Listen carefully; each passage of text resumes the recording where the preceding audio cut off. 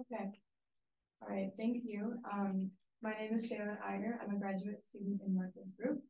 And today I'm going to be discussing how to get started using Perturbo.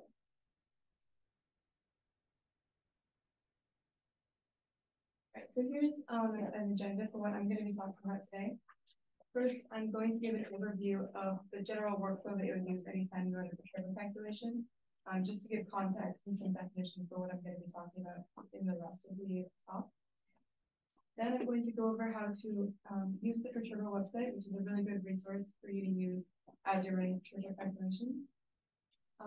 Next, I will discuss how to download and install Perturbo using from Quantum Espresso and 190, which are its dependencies. I will then introduce Perturbopy, which is the Python package that is designed to complement Perturbo.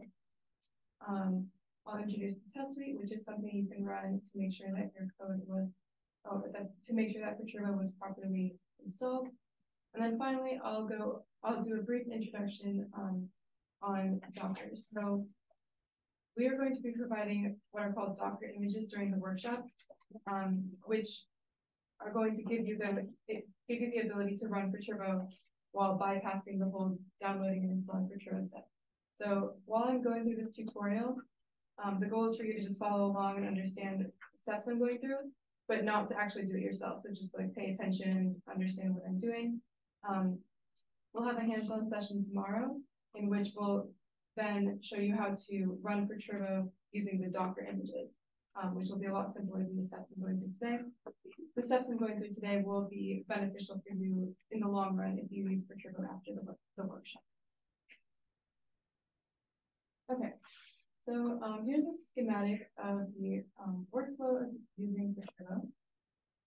The goal of this slide isn't so that you understand every single step, because that's for later lectures. The goal is just so that you understand the terminology I'm going to be using in the rest of my tutorial.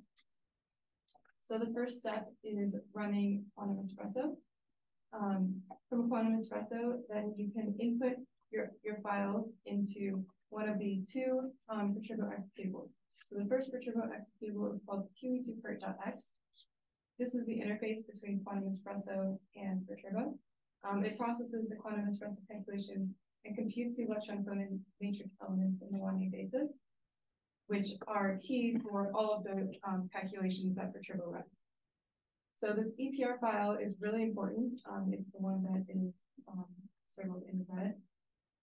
It's an HDF5 file, which contains the results from qe2pert.x, and it's required as an input for all Perturbo.x calculations. The reason it's an HDF5 file is because this is a really portable file format. So it's really convenient because all you need is this EPR file and you can run Perturbo on different machines. HDF5 is portable between a lot of different machines. All right, so then after you've generated the EPR file, you can run the second Perturbo executable, which is Perturbo.x. This is the core executable of Perturbo, which performs the calculations you want to run. So the calculations it performs will depend on one of the input parameters called calc mode. So there's several different Perturbo calc modes. For example, one calc mode could be trans-RTA. This is essentially a transport calculation. It'll solve the Boltzmann transport equation in the relaxation time approximation, which if you don't know what that is, that's totally fine. You're going to learn about it later today. But it'll compute things like the mobility and conductivity and things like that. All right, so after you run Perturbo.x, then you'll get several different output files, which I'll describe in more detail on the next slide.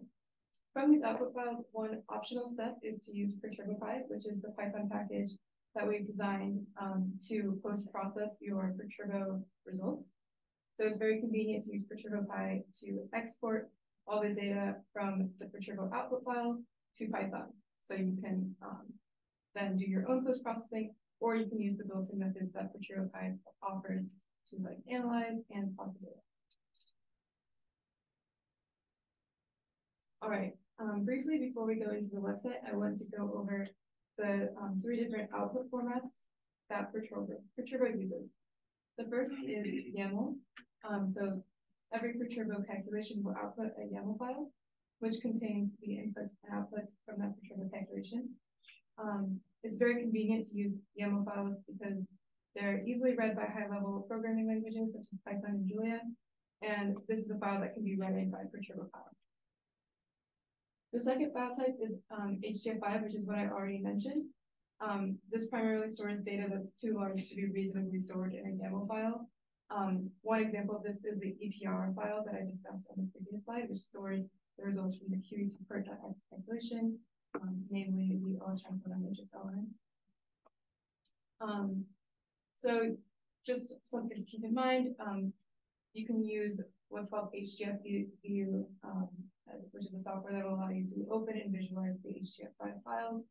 But this can also be easily read by high-level programming languages such as Python and Julia, and can be read by Perturbo-code. And then finally, we mentioned this ASCII text files, which we call like the legacy format files. Perturbo still outputs these files, but all the information in these files is redundant. They're already in the YAML and HTML files.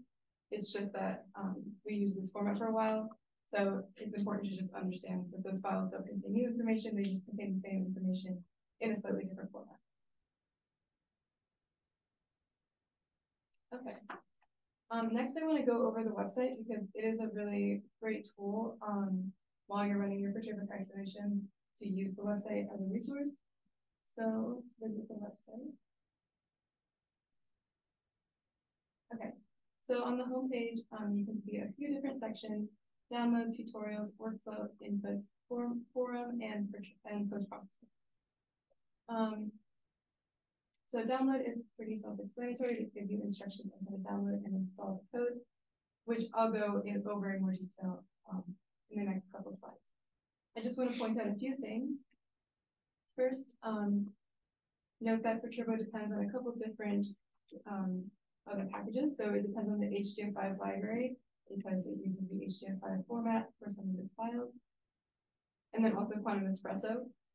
Within Quantum Espresso, we also require 1A90, which will install inside Quantum Espresso. Okay, so the instructions are here for your reference, for example, after the workshop. Next, in the Perturbo download and installation section, it gives you instructions on how to download the code. So there's a form that we ask you to fill out. I'll go over this form in more detail, but basically we just want your information and then we'll send you a link to the code. And then after you get that link, then you can follow the rest of the instructions for installation, which again, I'll go over in the next couple slides. I just wanted you to be aware that it's here on the website as well for your reference. Okay, so the next section is tutorials. So if you recall, I said that the Perturbo.x executable runs calculations depending on the calc mode input parameter. So these tutorials are organized by calc mode. So for example, on the left here are some subsections for the tutorial. So let's stick with the example of transport. If I wanted to run a transport calculation, I go to this transport section. Let's say I want to run the RTA calculation, which again, you'll get more details on what these all mean in the next couple of talks. It tells me a directory where I can get all the input files for the tutorial. It tells me what it computes, which is in this case the both unlimited conductivity and mobility. And then it provides the input file, the command to run it, and a description of all of the output files. So these are all the output files. And then also the legacy format ASCII text outputs that are, again, redundant, but will still be outputted. So if you are curious what's inside of them, you can look at. So these tutorials are very detailed, and it's very helpful while you're running the Perturbo calculations to reference them. Okay, let's go back to the end page. Next, I want to discuss this interactive workflow. So this interactive workflow is also a really good tool. It's very convenient to help you, first of all, understand which order all the calculations need to be run in, and second, to understand or how to navigate the website.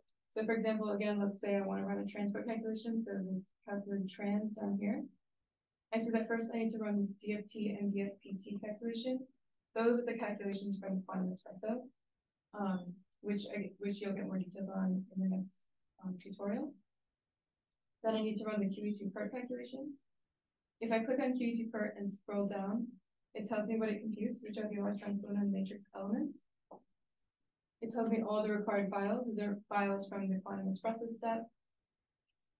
And it tells me the alpha files. And I can click on those for more information and for an example of those files in the tutorials. Another thing the interactive workflow is very useful for is getting template input files. Because for each calculation, it'll give you the input file, and you can just modify this for your own needs. So you can modify, for example, the K points here, whatever your prefix is, you can modify all these input parameters, but it's a very good starting point to use the interactive workflows for the input file. All right, so after I run the QE2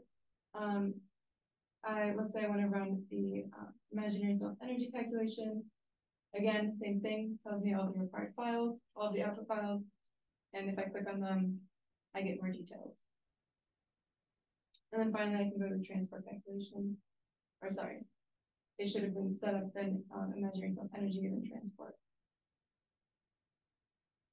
So again, if I click on any of these files, it gives me a description and also an example in the tutorials. So that's why it's really helpful to navigate the website, because it gives you links to where all these files are described.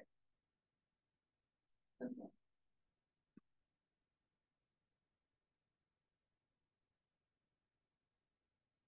The next section is the inputs section, where all the input parameters to Perturbo calculations are described. So this is helpful when you're preparing the input files. It tells you the input name, the default value, and it also tells you whether it's mandatory and for what calculation type. So, for example, most of them are mandatory for all calculations. But this, for example, this default min is optional for all these calculations. So this is helpful when you're preparing input files. Okay, and then the last two sections are pretty simple. This is a forum for if you have any questions or run into any issues. And then this is a link to the Perturbopy website, which I'll discuss in a little bit. Yeah. Okay, so going back here, again, I think obviously download is an important section. The workflow section is very useful to visualize the order of calculations and navigate the website. And then the tutorial section probably has the most detail in terms of describing all the files. Okay, so next I'm going to discuss how to install Perturbo. So the first step is to install the Perturbo's dependencies. So those are Quantum Espresso, 1A90, which we're going to install within Quantum Espresso, and the HDF5. So you may already have the HDF5 library installed somewhere on whatever supercomputer you're using, or you're using locally. If you don't, then there's instructions that are somewhat straightforward on the website.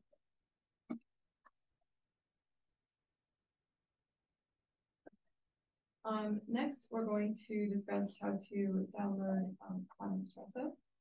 So I'm going to open a terminal here. Okay, since it takes some time to actually compile Quantum Espresso, I'm going to show you the commands, but I'm not going to actually compile it. But you can just follow along with the commands and compile it yourself later. So first, I need to get the tar file from this link here.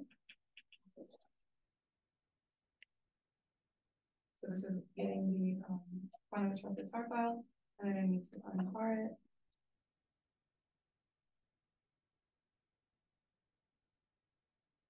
That'll take a second. While we're waiting, I'll just mention that after we open this file, there's a configure step.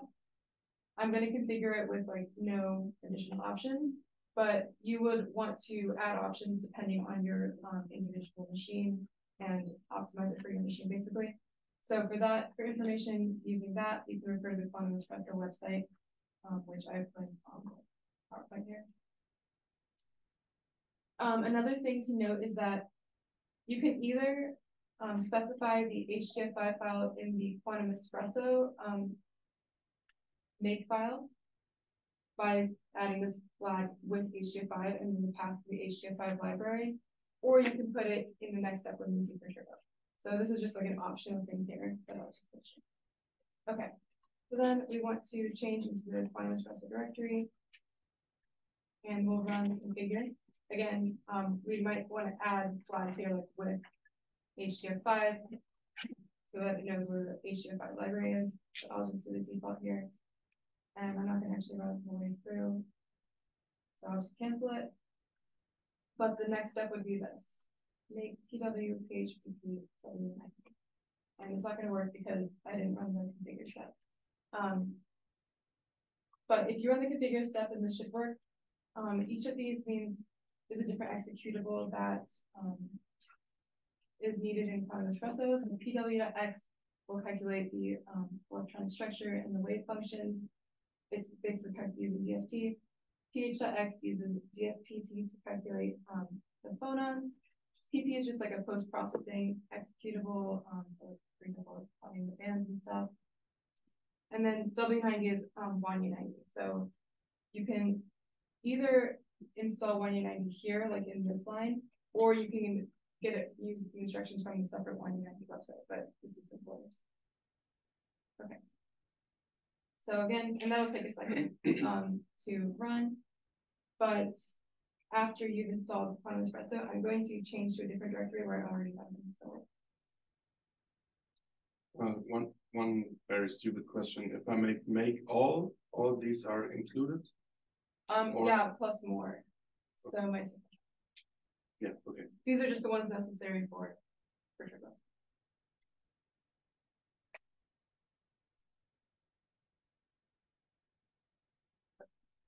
Here. Okay, so then the next step is to download and install Perturbo. So first we need to download it by going to the form, which I showed you on the website earlier, or the link to this form was on the website. But I'll just go to this form.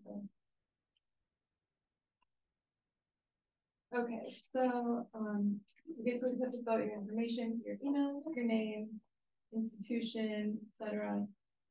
This GitHub username field is optional, but it's highly recommended because if you give us your GitHub username, we'll add you to the Perturbo GitHub repo. And then anytime we make a new release, you can just do git pull and you'll get the new version of the code. Alternatively, if you don't give us a GitHub username, we'll just send you like a zip file of the code, and you'll have to like email us every time we make a new release if you want the new release of the code. So we highly recommend using GitHub. Okay, and then this is pretty self-explanatory. You submit it, and then pretty quickly we will respond and send you the code or add you as a add you on the GitHub repo. Also note that if you input your GitHub username and the email attached to your GitHub username is different than the email you put in the email section, you're going to get the email from the one attached to your GitHub username. So just something.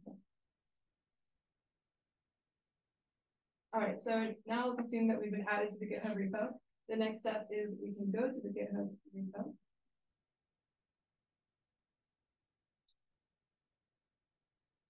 Okay, and then here under code, we just want to copy this. And yeah, just here, recommended to clone the code from the GitHub repo so you can simply git pull to get the newest release whenever you make the release. Okay, so now we have the code. Let's now compile it. So let's open the terminal again. Okay. I'll put this side.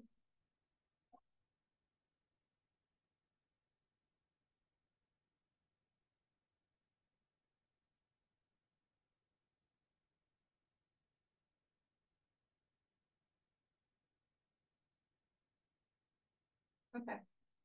So now let's do ls. Let's change to the terminal directory. Okay, so you can see that there's a few different folders. We have pert-src and qet-pert-src. These are the source code. These folders contain the source code for the Perturbo.x executable and and qt-pert.x executable that I described earlier.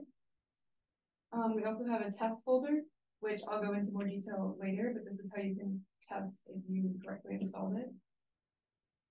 And then we have this config folder, which is, I'm going to change it. Okay, so this config folder basically has a bunch of different make.sys template files or example files. So each one is made for a different compiler, like iFortran, and whether parallel versus serial basically is whether or not you want to enable OpenMP parallelization. So like, for example, let's open the iFort parallel. Okay, so there's a few things here. Note that these flags are on because I chose the parallelization make.sys version. And it's for the Intel compiler. And then these flags here, these are the most important flags that you'll want to modify. So if you compiled Quantum Espresso with the option that I showed with this option, if you configured it with HDF5, you don't need to specify these paths to the HDF5 library. If you didn't, if you just ran like .configure, then you'll want to modify these paths with whatever path to your HDF5 library. And then other than that, it should be pretty straightforward as long as you choose the one that matches your compiler and your preferred parallelization. So I compiled this with HDF5 option. So I'm going to then copy the file I want, which is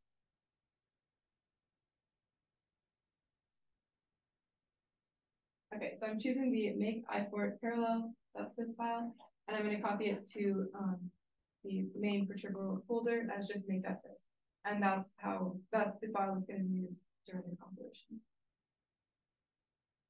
Let me put it back here. Okay, so yeah, just to note, like you choose whichever make.sys file you want, and then if you didn't compile Quantum Espresso with the HDF5 library specified, then specify it in these under these files. Okay, and now I'll make it. And that might take a second.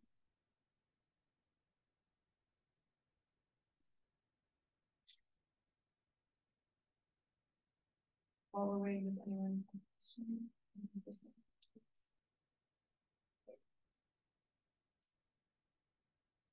have a question. Yeah. If we're running these calculations like on the local cluster at Caltech, we don't have to do these steps, right? We can just use whatever's been downloaded by users here, or do we have to download it? So I'm not sure if it's like to somebody else know. It's like we don't have a public version, or we don't have a Perturbo module on HPC cluster. I assume that's the one you're talking about. Yeah. Yeah, we don't have the module yet. So you do not. Yeah, definitely not for the newer release. So I think it might be helpful to compile Quantum Espresso and then Perturbo on top. Is there something like open source on NERSC that would be usable? Yes, in fact, there is a Perturbo module on NERSC that you can use. The website contains more information on how you can access that module. Yeah. So. All right. So okay. So I finished here. Let's just collect, and then we're going to the bin folder. We see we have our two executables, Perturbo.x and qt-pert.x. So it works. Okay. So yeah, that basically summarizes how to download and install Perturbo. Next, I want to discuss Perturbopy, which is the Python package that complements Perturbo basically. It has two main features. One is the test suite for Perturbo. So basically, the test suite for Perturbo is a series of like Python methods that are in Perturbopy that you run in the Perturbo test folder to test the calculations. So after you've installed Perturbo, it's really nice to use Perturbopy to run this test suite. That way you can make sure that you installed it correctly. It's also really good when you're like developing the code if you want to modify the source code to make sure you didn't break anything, or to add your own tests even as you're developing a new feature to make sure that your new feature is working as intended. And I'll go into a little bit more detail on the next slide. The second feature is post-processing. So Perturbo-code post-processing is like a Python suite that allows you to export data from the Perturbo output files to Python very easily. So basically just expedites the data extraction process. And then in addition, it contains several built-in methods that allow you to generate plots and perform calculations. So you can use the built-in methods to analyze your data, or you can just use Perturbopy if you want to export the data to Python and then do your own analysis with your own Python scripts. Okay. And there's a Perturbopy website and GitHub repo, which I'll discuss in a second. There's two ways you can install Perturbopy. You can either go to the public GitHub repo and then do the same thing. We copy this.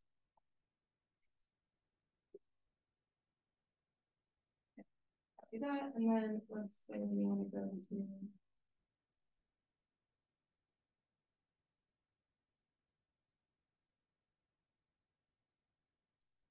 all right, so I'm going to git clone the Perturbopy repo.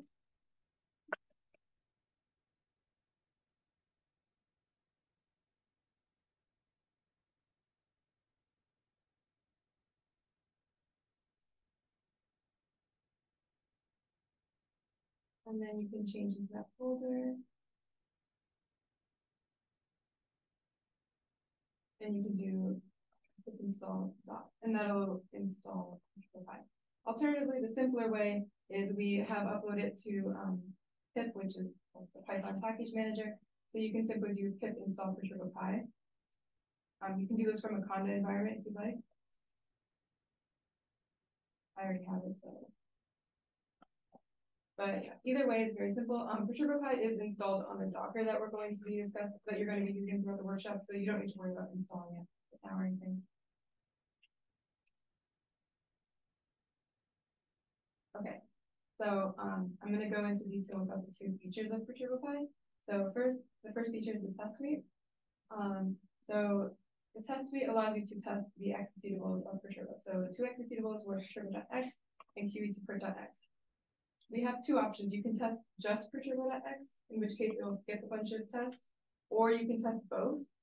The reason why you wouldn't want to test both every time is because this takes like much longer, like maybe up to like 7 times longer. And a lot of times if you're just modifying Perturbo.x, that's what you really want to test. Let me go to the Perturbopy website really quick. Okay, so here's the Perturbopy website. We see that the two features I mentioned, post-processing and test suite, are like two of the main links here. So if I go to test suite, it's very well documented here how to run the test suite. So you can follow it pretty clearly, and it'll tell you how to run both executables or just one executable. But I've summarized the main points here. So I'll just do like a little quick demo here. Okay, so I'm going to go back to my Perturbo repo. Okay. All right, so I'm in the Perturbo repo. Remember I said that there's this like Pert SRC, QE2Pert SRC, and then this test folder. If we go into the test folder, this is basically where all of the test suite input files and reference files take place. So it's a little confusing, but just to be clear, we're using methods from Perturbopy, like this run test.py is going to use Perturbopy to actually like, run the test. But the reason we're doing it in the Perturbo repo is because that's where all the input files and like the reference files are. Okay, so then the next step is to go to this config machine folder. It's kind of analogous to how we chose like a correct make.sys file. our desirable make tests file.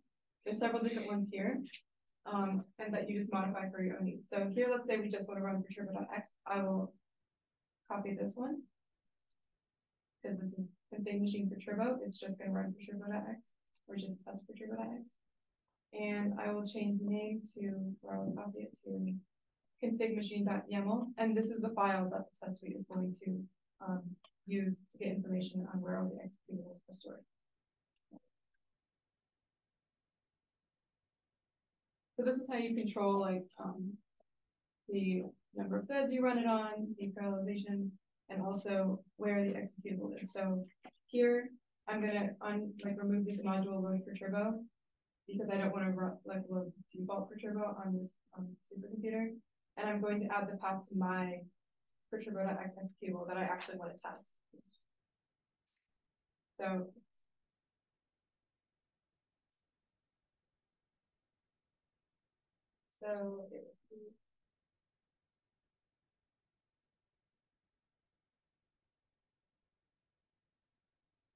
okay, so all I've done is gotten rid of this module of Perturbo because I don't want to load like somebody else's Perturbo.x file.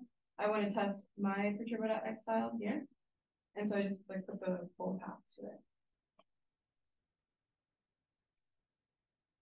And then with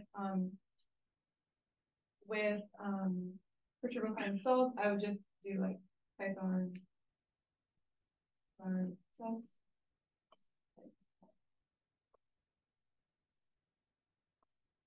I would just run this command. I'm not going to run it now because it'll take a second, but you'll get a chance to do it yourself during the hands-on one.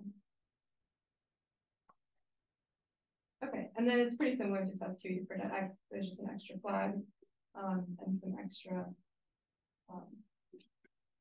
changes to these commands here. Okay. Are there common errors you see there? I mean, for the test suite? Yeah, something that's happened 50% of the time if you install it first time, or I don't know. I don't know that we've ever had somebody install it for the first time and then run the test suite. I think typically you'll be fine. Like I don't think you can get it to compile and then the test suite won't run, at least for sure, but so, but I guess we'll find out during the hands-on one.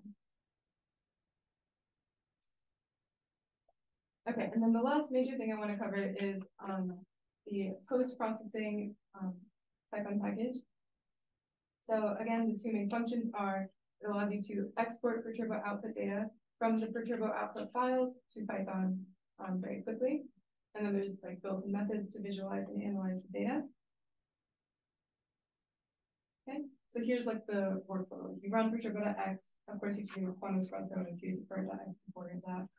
But you run Perturbo.x, you get the YAML file, you input that into Perturbopy, and then you can do things like calculate the effective mass in just like one line of code, plot the bands, it's just a couple lines of code.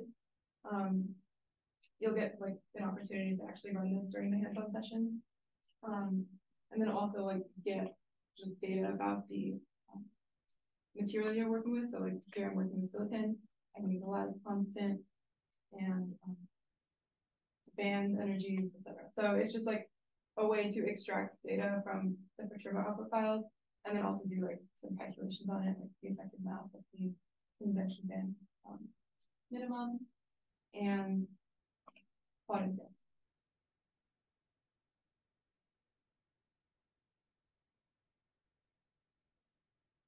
Okay. And then lastly, I just want to very briefly introduce the concept of Docker. As I said throughout this entire tutorial, I was describing how to install Perturbo from scratch. But for the purpose of this workshop, we're going to give you what's called the Docker image, which is going to contain everything you need to run Perturbo, and it's like a very quick way to like get the Perturbo executable files along with all of its dependencies. So like you get the HDF, you get the operating system, the HDF5 library, quantum espresso, all of that you can just get really quickly with this Docker image, which will be described a lot more in detail in hands-on one. But yeah, it's a quick and easy way to obtain an environment where you have the Perturbo executables and all these dependencies already installed. So that it also has like a very low like computational cost and memory requirements. So it's very convenient for like tutorial purposes and like simple calculations, but in practice, it's usually better to, like if you're trying to do more complicated, more expensive calculations, for example, it's usually better to install it yourself because, for one thing, the installation might not be optimized for your needs. And then also, like, if you want to modify the source code for whatever reason, it's easier to do it with, like, or you need to install it yourself, basically. But I'll just, like, go to the Docker Hub. This is kind of similar to GitHub, but for Docker images. Okay, so I'm in the Perturbo Docker Hub. If I go to tags, you can see that like there's different Docker images for different installation like uses. So like depending on the compiler you use, the parallelization is used, OpenMP parallelization. So yeah, so this is just like a very brief introduction to it, but you're gonna like learn a lot more operating hands on.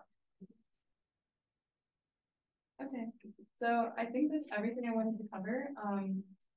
We covered how to install Perturbo from scratch, which will be very useful for you to do after the workshop is over.